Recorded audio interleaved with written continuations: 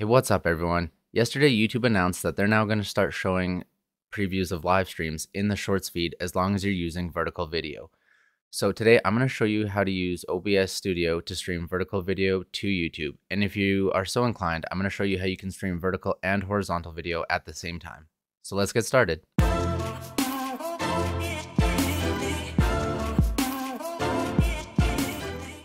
Okay, so what the first thing you're going to want to do is you're going to want to make sure that you have your OBS Studio updated to version 29 or later.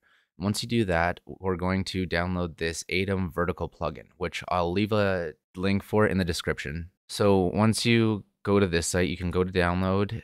And then once you get here, you can download the version applicable to your OS. And once it's downloaded, make sure OBS is closed and just install the software quick, and then we can get started.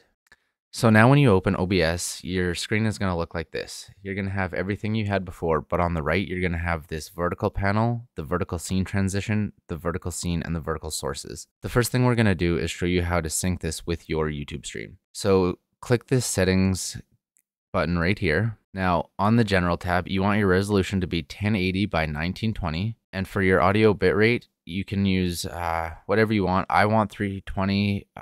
Because I think 320 is the best, but you can use whatever works for you. Do some testing. 192 might work, but 320 is standard and doesn't cause any issues. Now, backtrack can be used for clipping, but I use the replay buffer, so I don't have backtrack on, but you can view the guide here if you're so inclined to do that. Now, on the streaming tab here, this is where you can set your different outputs. So some of you may already have this add-on for streaming to TikTok. And what you're going to do is, if you have TikTok, just click this add so that you can add another window here and then title it whatever you want, YouTube Shorts. And for the server and the key here, we're going to go over to YouTube. Just go to youtube.com and then up here, click create, go live. Now, before you go live, here's where you're going to want to edit all of your stream information, such as the title, the description, and all of your settings. But down here, you can go to select where it says select stream key, click and just you just use the default stream key. That's what I'm doing. You're going to need to copy this stream key right here and this stream URL. So what you want to do is just click copy so that you copy it exactly. Go into OBS. Paste the key right in the key section, and then copy and paste the server in the server section, and then you're good to go there. Now down in video bitrate here, 6K is pretty standard. You shouldn't need any more than that, but I think with YouTube you might be able to go up to 8K, but 6 works just fine. If you're having network issues, maybe drop it a little bit. And then in advanced, this is where you control which audio track you're using and video encoders and stuff. It's easy to just use the main OBS settings, then nothing gets distracted. Everything should be as is with your normal stream. Now on the recording tab, if you want to record your vertical video, you would set your path and the bitrate here and any hotkeys that you might want to use, but I'm not going to record that, so we're not going to go over that right now. Okay, and once that's set up, what you're going to do is you have your vertical scene transition here. So you can choose the cut or fade that they have by standard, but what you can also do is if you click the plus here, you can copy from the main. So I have this Glitch Pro transition on my main stream. So if I just copy this, it will bring it right over here, and now I have this transition here as well. So you have your vertical scenes and vertical sources the same way you have your scenes and sources for your standard stream. You create your new one. So what I did is I created my starting stream, and I already had a source in here for this. All of your sources you can use leftover from your mainstream. You don't have to create any new sources that are already there, good to go. So I just added my starting screen source, my Glitch Pro Start. I right clicked on it, went to transform, and I stretched it to the screen, and then I fit it to the screen and then stretched it out wide to make it kind of fit in there. And then after that, you want to create your live scene. So what I did over here is I added my Logitech Stream Cam because that is what I use on my standard streams. We can actually get rid of this preview here.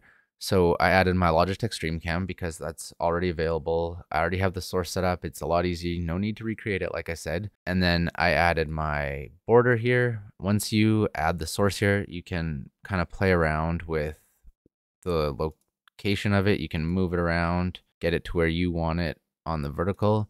And then the best thing to do is just lock it in place so you don't accidentally move anything. And then after that, I was playing Call of Duty Ranked, so I wanted a ranked overlay on here. So I just added my browser source that you have already existing, place it where you want it. There we go, right underneath. And then make sure you also have all your audio, because if you don't have your microphone and your other audio mixer settings that you might use, people might not hear you on your stream. So you definitely want to make sure you have all of your audio. And now what we're going to do is add our game capture. So for me, I already have the game capture existing on my regular one. Add it. Then first of all, I want to put it at the bottom. Oh, wait a minute here. Yeah, I want to put it at the bottom. And then because you're going to be vertical video, you're obviously not going to be able to get the whole screen. So what I personally did, and then what I did was I went to transform and I went to center it horizontally. And then what that'll do is put the middle of it right in your screen. And then I just tried to keep it roughly in the middle, slide it down to the bottom, and then we'll stretch it just to be about the right size. And then we can right click on it again, transform, and center it horizontally. There we go. So now it's right in the middle. The size looks good. We will lock it in place. And just like that, we now have our vertical video. So you may be eligible to show up in the shorts feed where people can get to you quite easily. Now, if you would like to stream vertically and horizontally to YouTube at the same time, that is possible. It's going to treat it like two separate live streams on your channel. They will both show up independent of each other. But if you would like to do that, what you can do is go to your settings in OBS and make sure that your stream service here is set to YouTube, because then and you might want to use a different RTMP server than your other one just to make sure there's no overlap. So you can choose different servers and the different key for each one just so that you know they're separate. And then once you have that there and that's all set up, you can hit start streaming, which will be your landscape video.